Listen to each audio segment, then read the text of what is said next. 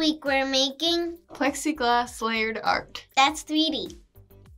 The first thing that I did was to do some experimenting on the plexiglass to find out what would stick to it. I cleaned one half of this plexiglass with rubbing alcohol to see if that would help things stick. And then I tested alcohol markers, Posca pens, and acrylic paint on it. I went across to make sure that the rubbing alcohol wasn't making any difference, and the difference was negligible, not really any difference. And I was discovering that it was hard to do any blends with the alcohol markers because they would just melt off the previous color. And the same thing with the acrylic paint. I was having difficulty blending, so I ended up just basing. The acrylic paint went onto the plexiglass really nicely. So once it was based, then I could paint anything on it. So I just did a base coat and then some wet blends. The Posca pens worked really, really well on plexiglass. Posca Pens. And then I tested Posca pens on top of the other painted surfaces.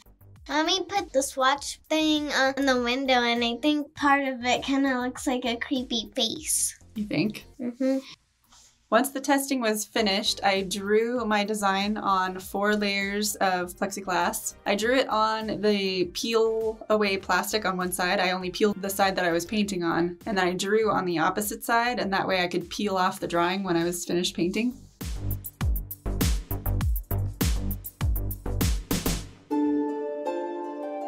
Sam and Ty both drew theirs in Procreate, and then we printed each layer separately, scale, so that they could trace the layers that they were going to draw, and then some of the layers we just used the printouts. I noticed that you used it's a mesh warp tool in Procreate? I don't know what it's called in Procreate. Warp. Mm-hmm. I was impressed. I didn't know you knew how to do that. That's super cool. So what's your theme, Samo? Ocean. Yep, so you're drawing fish. You just drew jellyfish, and this is an octopus. Ooh. The dots on the tentacles are for me counting the tentacles. Because you had to make sure you had 8. Mm-hmm. That's so cool. I'm adding suckers. Yeah, I was impressed with your suckers. I think your sucker game was on point.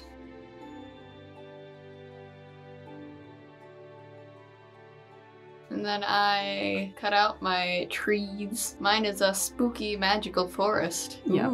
So we printed your the heck? background, and then this is your midground trees.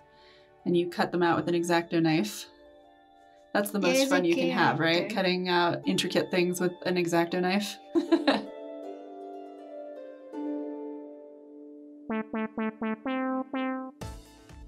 Once my first layer dried, then I went in and did some shading. So mine is a hand that's got a multicolored paint splatter hovering above it.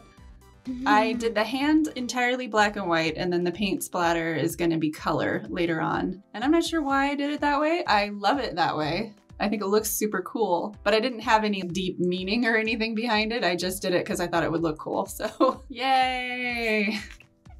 I think it's magical paint powers. Magical paint powers? Maybe it's like in a black and white universe. Maybe. And then they're bringing in the magic color. Mm-hmm. To make it this universe. Ah. That's how the color came here. Yeah.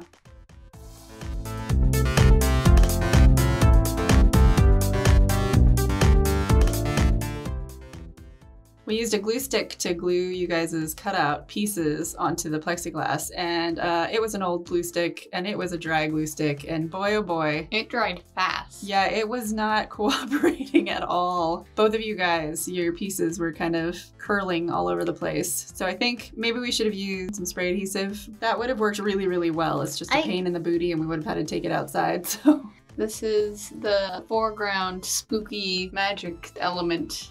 Spooky. Ooh.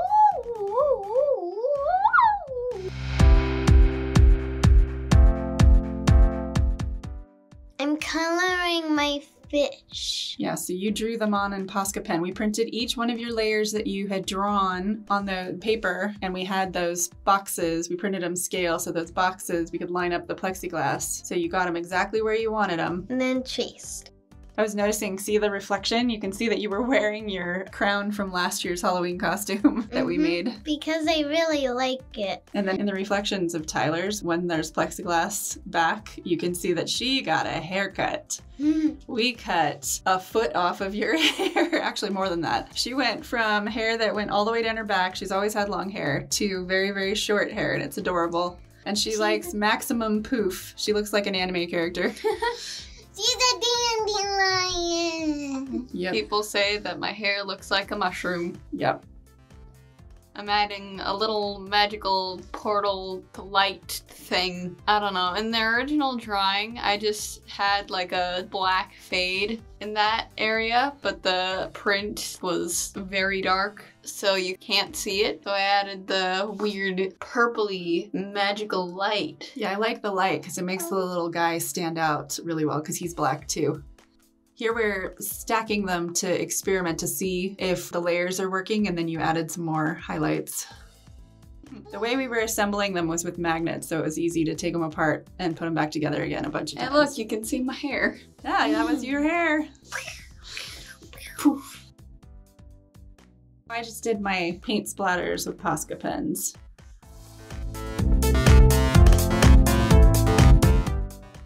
There's Sam fighting with the glue stick. Your pieces were smaller, so it was a little less troublesome. And then I added some highlights and shadows to my splatters. It's very graphic and not very realistic, but it still turned out really cool. And this is putting the magnets on. So we've got these flat magnets and we stacked them up, put one underneath the first layer of plastic and then stacked 3 and then put another layer.